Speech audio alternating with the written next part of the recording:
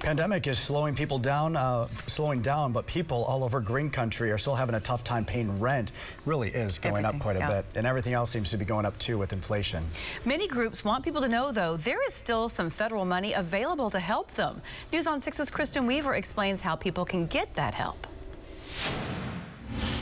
People struggling to pay rent say it can be difficult to ask for help, but there are many resources out there, and they're not alone. It's been a tough time for many people who rent. Laura Evans says that's an understatement for her. Laura is getting help applying for rental assistance money after she was let go from work a few months ago. I got terminated due to COVID, not enough hours. I'm trying to do everything I can to try to get caught up and then get back to work as soon as possible. David Walker is also going through a rough patch. He says his back injury prevents him from working, and he's behind on rent, and he needs to provide for his 4 kids. We do have our rental assistance, and we help with utilities as well.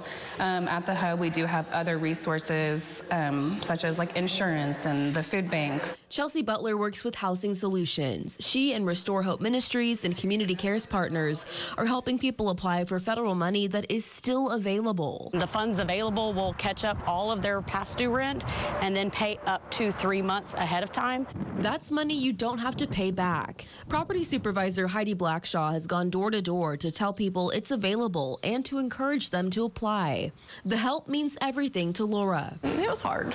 Luckily, my roommate works for a big company and has been able to kind of pay. He's had to take out loans, but I just started a new job, so.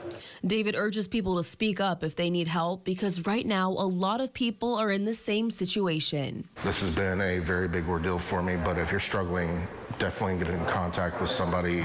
There's another rent assistance event scheduled for next Tuesday. In Tulsa, Kristen Weaver, Oklahoma's Own, News on 6.